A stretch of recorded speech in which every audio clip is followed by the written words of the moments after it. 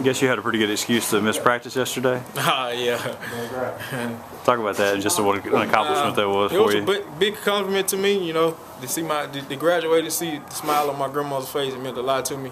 I'm moving on in life, you know. I'm trying to go to the next level, and I'm hoping I can do that.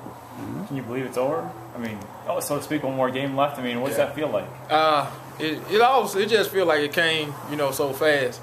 You know, being a freshman, I ain't thought it would come this fast, but it's here now. I just really just trying to embrace the moment. What's it like for you to be out here and kind of be a coach and just watching the younger guys out here fly around for a while? It came kind of fast. I remember when I was in those positions with KJ and then with him, you know, coaching, watching me, trying to, you know what I'm saying, make sure that I'm doing the right thing. It just was feeling that, you know what I'm saying, you'll never get back, and I just want to cherish every moment while I'm here. Even the cold ones when it's 30 degrees out here and you're on the sideline watching? Oh, no, I don't feel too good. But I just, you know, try to fight it out, you know, for the fellas. After football's over with, you know, what would you like to do?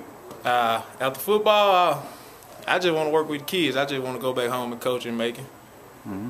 What can you guys kind of take from this week, I guess, as the older players and the younger players? What are you guys looking to kind of improve upon and gain from? We just want to gain, you get better in not only just in technique, but also inside watching film too. You know, we got a lot of time on our hands, and having this bowl schedule, it gives us an advantage, you know, going into, well, the younger guys going into next year and going into the spring. At this point, how much do you guys kind of become coaches too? I know a lot of the young guys are out there, but on the sideline, how much are you guys coaching them as well? We trying to coach them the best we can. The much coaching we can give them, you know, in a given play.